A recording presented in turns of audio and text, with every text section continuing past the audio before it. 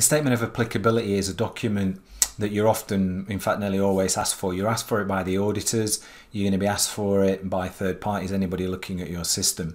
What the Statement of Applicability is the list of controls that you are applying into your organisation. There's a number of different ways that you can come up with it. As a minimum, you're going to want to do the 114 controls of Annex A ISO 27002 that forms part of the ISO 27001 certification, and there may be additional controls that you're going to record on there as well, either from other standards or from your customers, from your legal and contractual register that you've recorded earlier.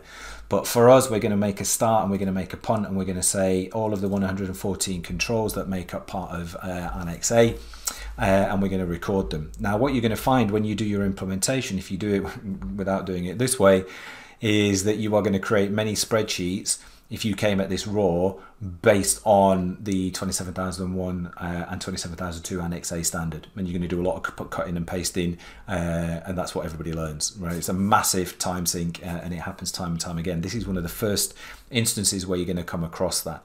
So for you to be able to record whether or not a control is applicable or not, you're going to have to write it down, and then over time the requirements that you have within that Statement of Applicability will become apparent, and you'll add those columns in. This fast tracks it, and this shows you what they are. So what we're going to do is we're going to take the clause, we're going to take the title, we're going to take the control objective directly out of Annex A, 27002 Annex A.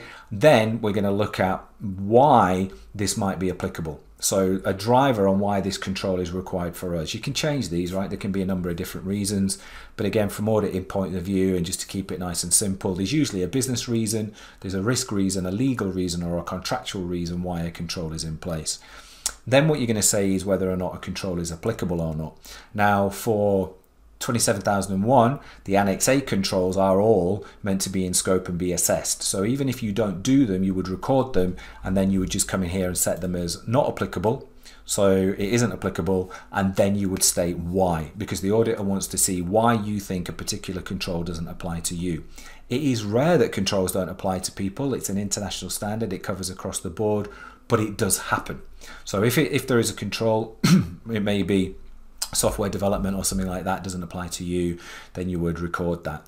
You're also going to record on here the date that that was last assessed. So when did you last review whether or not that control was in place or not? So along with your front sheet with your version control, an auditor or a third party is going to come and look and say, I want to see a date in here that is some point within the last 12 months, so that this document is fresh and you've recently gone through that review. Now, a top tip is that you would always have minutes for meetings where you had recorded that this had been signed off and approved. Management review meeting as well. So you want to tie those two together.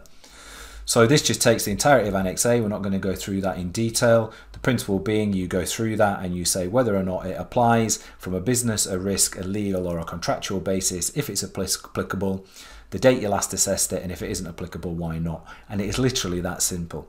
But it is a document that you get tasked for time and time again. It forms part of the context of your organisation overview, and it is definitely one that you're going to want to complete and have up to date.